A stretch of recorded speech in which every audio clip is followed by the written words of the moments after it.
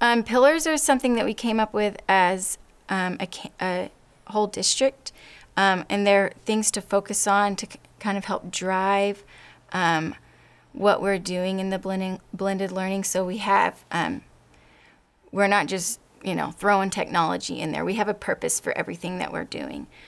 So that's across the board, science, math, all grade levels. We're all focusing on the same pillars. Our pillars are data-driven instruction,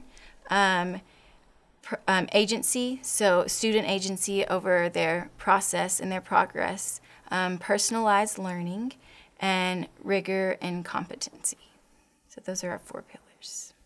Data-driven instruction in my class starts with map data at the beginning of the year, and I looked at that, and that kind of told me the map data told me that I needed to do some whole group instruction this year. That's what led me to decide the whole group was going to be something that I definitely needed. Last year, I chose to do more small groups and individualized rotations based on the map data. And then on a day-to-day basis, because we only do map data 3 times a year, and so we have it from the beginning. And then now I'm looking at data based on their math game scores, their homework, informal discussions, and things like that. To behavior is a huge one that I look at to work on groupings and things that I might need to reteach, or if I need to pull a small group of individual students.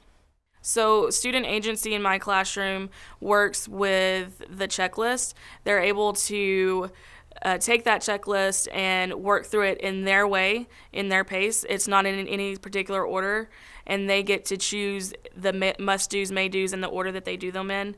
And I have students that will go back and decide to work on a TEK from last 6 weeks, or we call them I can statements, and work on those so that they can improve. They know the things that they struggle in, and so that's a student agency piece in my room.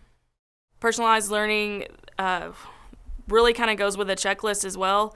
It's personalized on the fact that I have looked at what TEKs have flagged for these students, and that's the assignments that I've given them on math games.